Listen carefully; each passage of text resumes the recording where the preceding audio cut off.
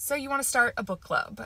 Here's some easy steps to go ahead and start. Number one would be to pick a name.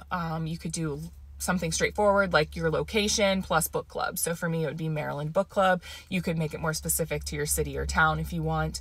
And then next would be to pick a platform that you want this book club to live on. So for us, we use a Facebook group, a private Facebook group, but there's always Discord. There's the app called Fable.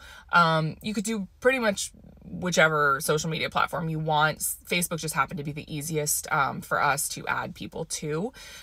So once you have the name, the Facebook group, you want to start adding friends, whether that's one person that you know in your family or friend group that dabbles in reading.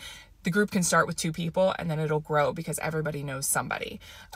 So once you start having some group growth, you can start organizing the actual events. So for us, we do 1 meeting a month in person. You can do in person or digital, whatever you're comfortable with. And I know some groups do Zoom meetings.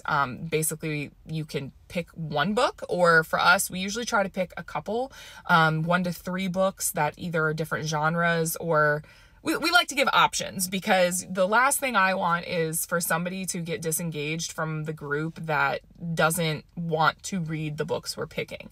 So like, for instance, we'll pick a thriller, a romance, and a historical fiction or science fiction or fantasy, just to have something for everybody. And then we haven't quite figured out the formula for the way that those discussions are most effective in person. But for instance, you could have breakout sessions. So if you read book 1, you go into this room. If you read book 2, you go into this room, or 3, you go into this room. But essentially, we always have food. We always have drinks. We always have some sort of an activity or theme typically. And then we always just have time to mingle, to chat. And then I always make everybody do a TikTok. That's my bad. But, I got to document the fun. And then we start the discussion, whether that's, the host has like a box full of, like, they pick out questions that are either generic or specific to the book.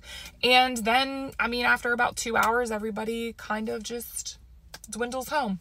So yeah, that's essentially the basics: is the name, the platform, start inviting your friends, and then have your meetings. Depends on what you want to do.